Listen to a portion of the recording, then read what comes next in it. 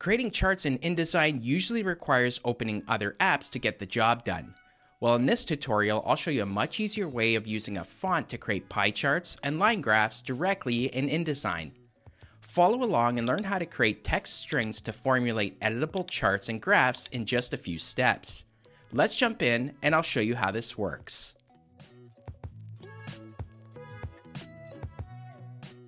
Before we get started, you'll first want to download the Chartwell font.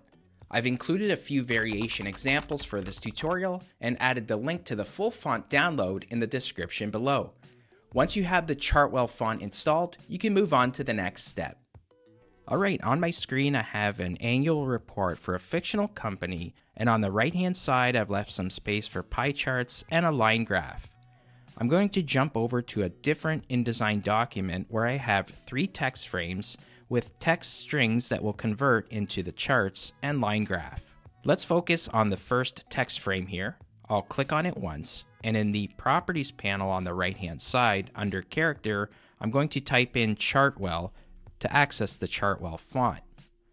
And in this case, I want to convert that first text string into Chartwell pies. This will be the pie chart. So I'm going to click on that, and you can see that the text has been formatted. It's now Chartwell pies. I'm going to increase the size to 54, and now we have our point size and the Chartwell pies font assigned to that first text frame.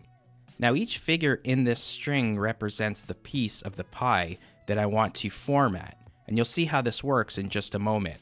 But first I want to designate the color for each figure. So in this case, I'm going to double click to get back into that text frame and select the plus icon and the 20. And if I go to my swatches panel, I've created a grouped color swatch called chart colors, and I'll expand that. And in this case, I want to make it the brightest blue. I'm going to select the second plus symbol and the second 20 in the text frame, and I'll apply a medium blue color to both of those elements. So to this point, I have a brighter blue and a medium blue for my pie chart. I'll select the number 60 in the text string and apply a dark blue to complete the chart. Now I'm going to click the selection tool, and I'll zoom in on the frame to show you how the Chartwell font works. Because this uses open type technology, I'm going to click on this O icon that you see here at the bottom of the text frame, and if I click this, I'll select discretionary ligatures, and you'll see that'll convert the text string into the corresponding pie chart. If I uncheck it, it'll go back to the text. So I could toggle between the chart and the text if I needed to update it. This is always live text. Now here's something important to note with the Chartwell font when it comes to resizing. If I click on that first text frame and I want to resize it, if I go back to open type and turn on discretionary ligatures, for example, and I click on it and I resize it because I want that pie chart to be a little bit bigger, if I click on the open type symbol again and turn off discretionary ligatures, you can see that the text has increased in size as well. So just know that when you're increasing the size of the pie chart, you're also increasing the size of the text.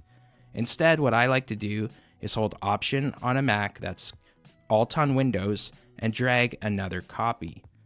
This way, I can resize this version while keeping the original intact. Let's go ahead and create the second version. I'm going to click on the second text frame, and we'll do the same thing. In Characters in the Properties panel, I'm going to type in Chartwell, and again, I'm going to choose Chartwell pies. This will also be 54 point text size, and we'll do the same thing. I'll select the first plus icon and the number and make it the brightest blue.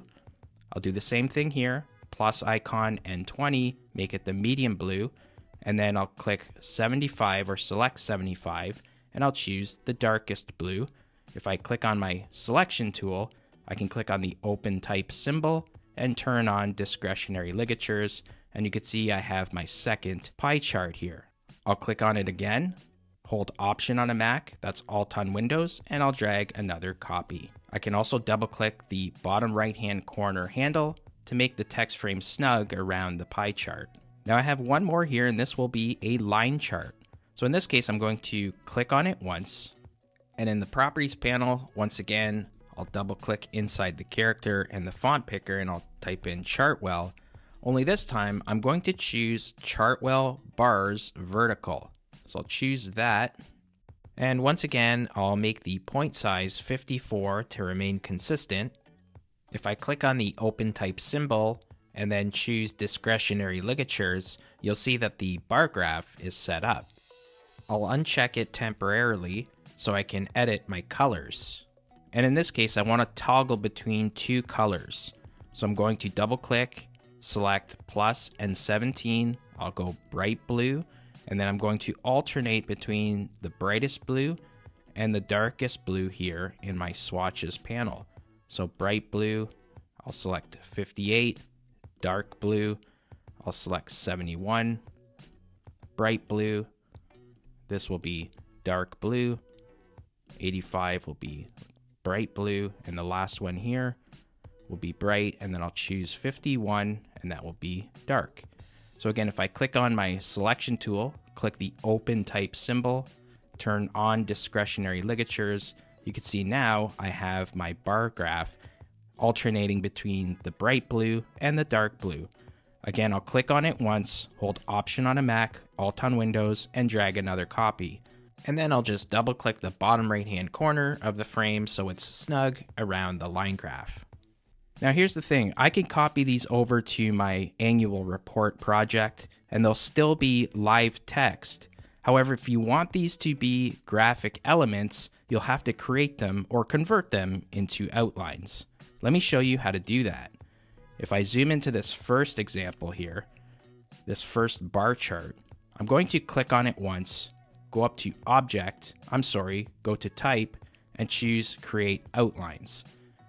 The shortcut for that is Shift Command on a Mac, Shift Control on Windows, and O. If I scroll down, I could do the same thing to this chart. I'll hold Shift Command and the letter O to convert it to outlines. And I'll do it to the last one here. Click on the line graph, Shift Command and O. Now the cool thing with this is if I click on my direct selection tool, I can click on these segments and they're all editable too as graphic elements. So I can pull a piece out and you can see I can edit them individually. If you tried to do this using the Chartwell font, you can't do that because that's still editable text. So this is personal preference. If you want to keep it live text, you can. However, if you're looking for a little more control with the color and resizing of your charts and graphs, converting the text to outlines may be your best bet. Next, I'll show you how to get these charts over to the annual report layout seamlessly. I'll select both of these pie charts and resize them together. Because they're graphic elements now, that makes it a little bit easier. So I'll just move these pie charts closer together, and while holding Shift and Command on my keyboard, I'll increase them in size. I'll press Command C, that's Control C on Windows, to copy and go back to the annual report layout. I'll press W on my keyboard to turn my guides on, and Command V to paste those charts in my layout. And now I can resize them here on the page. So if I want to resize them, select them both, Shift Command and just resize them, make them a little bit bigger, and I'll center them to the year there just like so. I think that looks good. I can make them just a little bit bigger and then resize them accordingly. It's really important to have your smart guides on when you're doing this so you can have the proper spacing and distribution with the other content on the page. I think that is looking pretty good. I'm going to go back to my charts file and I'm going to do the same thing here. I'm just going to actually copy it over and resize it right on my annual report page. And if I zoom down a bit, Command V to paste that in, hold Shift Command, and I like to drag it from the bottom. And then I can center it and make it a little bit bigger, just like so, and space and distribute them accordingly. Command 0 to get an overview. And if I press W on my keyboard, you can see that's a quick and efficient way of creating charts using the Chartwell font, converting them to outlines, and bringing them over to another layout, just like this example. Hey, thanks for watching, and I hope you can use the Chartwell font the next time you're creating simple charts and graphs in Adobe InDesign. If you found this video helpful, leave a like and hit the subscribe button for more tutorials just like this one. If you'd like to learn more about Adobe InDesign, then check out this playlist. Thanks again for watching, and I'll see you in the next video.